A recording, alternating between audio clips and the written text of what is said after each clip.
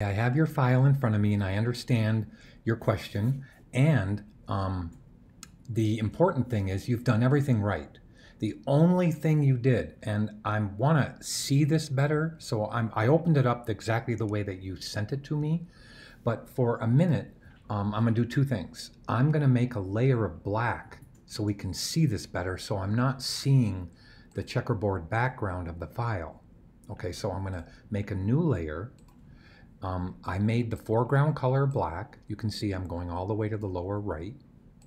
And I'm going to hit Option Backspace, or it's Alt Backspace or Option Delete. Now, by having that black layer there, I can see this brick better because you put the opacity back, which was what you should have done. But, and here's the but, I'm going to put this back up to 100% because I'm turning on your graffiti here. You didn't get all of the mortar that you could have gotten. You got the one part of the mortar, which was the light part, but you didn't get the other part. And it's real easy to do. So we're going to actually create a new mortar one layer channel. I'm sorry. So I'm going to click back to the RGB image. Okay. And what I should do is throw away mortar one, which is kind of what I want you to do. Okay. So I'm throwing it away. Now, I want to take and get rid of this mask. Okay, so I'm going to right-hand click and delete it. As soon as I delete it, the graffiti's back to normal, right? Okay, so I can turn it off. Good. Now that I have put your opacity back to 100% on the brick, let's move in close. Let's use the magic wand and make sure it's the magic wand that's the one down here, right there. Not the object selection, not the quick selection, but the magic wand. Now I'm going to leave the tolerance at 12 and turn off contiguous. Now watch. I'm going to grab this mortar here, which is kind of what you did, but I'm going to hold the Shift key and grab the gray mortar. Now I've got more of it, and it was only 2 clicks. Okay, 2 clicks. And that was enough of the mortar to make all of this work. Okay, now let's save that selection as mortar 1. Now, with that selected, let's click to the graffiti layer, turn it back on, Brian. I'll move it up so you can see it. And let's add a layer mask by clicking to the graffiti layer and just clicking the layer mask button. Now, obviously, like in the movie, I did it backwards. So if it comes out like this, just Control Z back and hold your Alt or Option key and click on the mask. And now you have it. Now you see how I have more of the mortar showing through?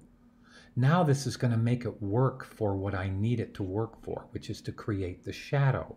Okay? All right. I'm not even going to go through and fill this with gray, and I'm going to show you what I'm talking about.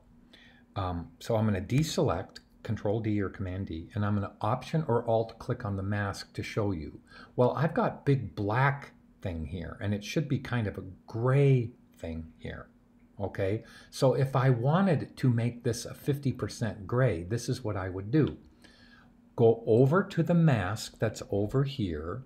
All right, go over to that mask and let's Option or Alt click on it. I'm sorry, Command or Control click on it to turn it into a selection. Now, it is a selection. You see how if I turn this off here and turn this off, you can see how that's a selection. Okay. Now, let me examine the outer part. Okay, now if I were to fill it up with gray, it's going to fill up the outside with gray, meaning, let me turn this back on so you can see what I'm talking about and turn this back on. Okay. I need to, if I fill right now, it's going to fill inside where the bricks are.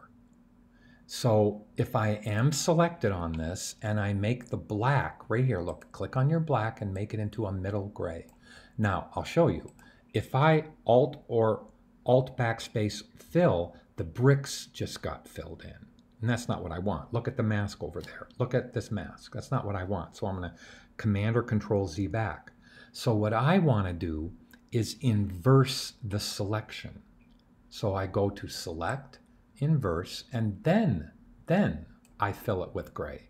So now it's Alt backspace, and now I've kind of toned that down a little bit.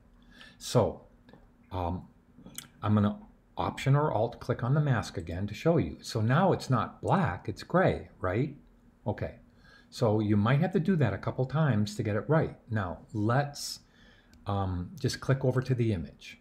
Now what I want to do is to create a Mortar 2 mask, okay, a Mortar 2 channel.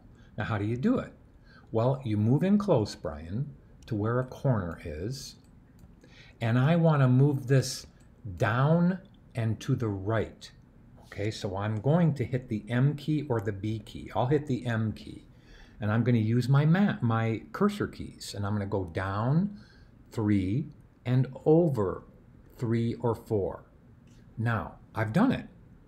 Now I'm going to actually select and save that selection as Mortar 2. Now, I'll turn everything off so you can see what's going to happen. So I'm going to go over here to the Channels palette. I don't have to click on these, okay? I just have to Command or Control click on Mortar 1. Now, if I move in, you know that I moved Mortar 2 down and to the right. So I'm going to Command or Control, so hold Command or Control, then hold Alt or Option, and you'll see a minus symbol where Mortar 2 is. Look, I'm over in the channel palette, and I see a minus symbol, and I'm going to click. Now, I've actually subtracted Mortar 2 from Mortar 1. Okay, now I select and save it, just so I don't have to do it again, as Shadow. Now, if I mess up, all I have to do is Command or Control click on Shadow to make this work. Now, here's the simple thing. Let's turn on all your other stuff and click to your shadow layer. Okay, now I'll zoom in up here so you can see what I'm going to do. So I'm just going to fill this with a dark brick color. Okay, a real dark color. It doesn't even have to be brick, it can just be like a dark color. Okay, so I'm going to use black for now. All right, so you see how I have black in the foreground color, right? Now when I do it, it's going to get too dark. Okay, so I'm going to hit Alt or Option backspace. Now, do you see by me actually having this shadow there? And how did I get it? Well, I had Mortar 1. I made a selection of it by Command or Control clicking right over here. Then I moved it down and to the right.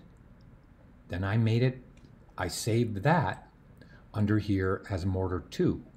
Then I went and made a selection of Mortar 1, which I just did again. I subtracted Mortar 2 by going Control and Alt or Command and Option and doing that by just subtracting it. Then I saved it as Shadow. Now I'll back off on it and it's going to be too dark. See how it's just weirdly dark? So I'm going to do two things.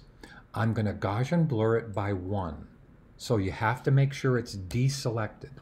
Okay. Gaussian blur it by 1. Just by 1 pixel.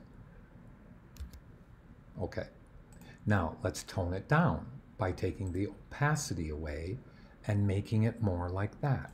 Now when I move back on it, it has a shadow.